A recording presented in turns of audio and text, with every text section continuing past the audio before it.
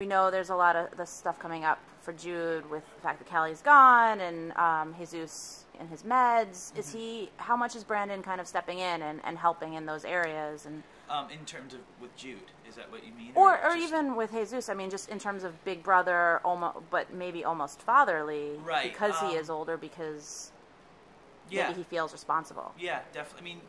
I mean, with Jesus, I feel like Jesus, the type of kid that Jesus is, he tends to handle things on his own. So you end up seeing a lot of Jesus's like sort of journey, and Brandon and him sort of interweave at times, but they don't always.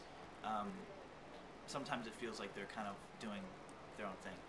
They're close in age; it sort of makes sense. You know, they have their own things going on. But with Jude, it is interesting because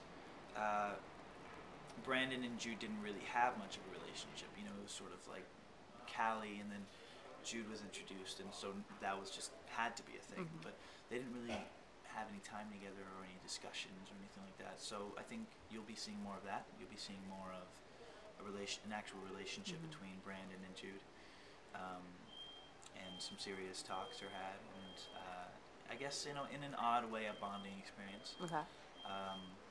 But yeah, I think a lot of family members are going to be having these weird moments with each other and sort of connecting in ways you probably haven't seen before. Okay. So yeah, it should be interesting.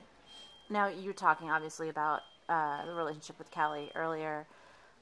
Where can that go? I mean, does Brandon, is he at a point where he kind of feels like she needs to get her stuff together, I need to get my stuff together, we can't consider dating? Is he then trying to stay away, or?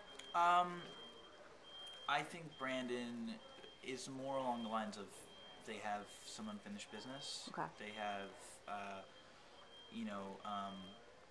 maybe some things to say or some things to clear up, just because he was left at a confused point. I mean, she didn't tell him of his plans, or her plans rather. So he was as confused as everyone else when the next morning or whenever they find out. So I think Brandon is a little frustrated, and he also, I think, gets to a place, since he doesn't have the information, he starts kind of filling in the blanks himself, and he's like, well, this must be the reason why, and this has to happen, so this has to happen.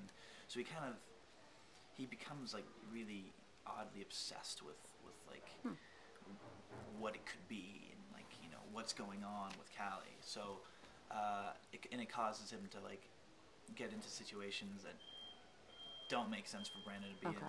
But so is there, if he's obsessed in that way, I mean, is he just focused on her and not maybe looking to date someone else? Is there romance for Brandon coming up, or are we not in that place?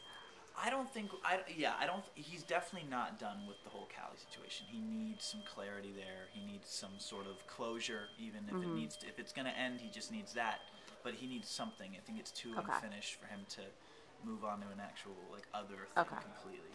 So yeah, there's a lot of he has to figure it out with Callie, and yeah. All right. And for you as an actor, I mean, what has been some of the most fun scenes to work on? I mean, it's a huge cast. Yeah. There's a lot of really, I think, important issues being discussed. I mean, is there something that's really struck out, either first half of the season, or what you're working on now?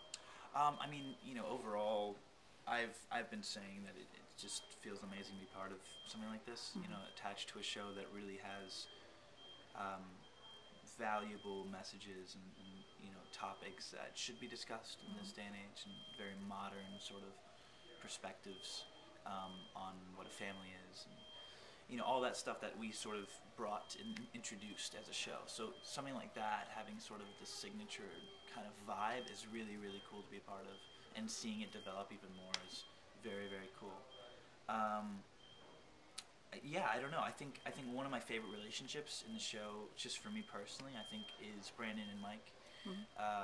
It just kind of strikes a chord with me, and it's fun to see it develop, and it's tough at times, and it's kind of heartbreaking at times, but it's also a very interesting, very rocky, and very real relationship. I think a lot of people have to deal with parents who do have problems and struggle and have struggles. So yeah, it's cool for me to be a part of explaining how that goes on a regular basis. And what can you tell me about what you're working on today? Sorry, repeat the question. What can you tell me about what you're working on today?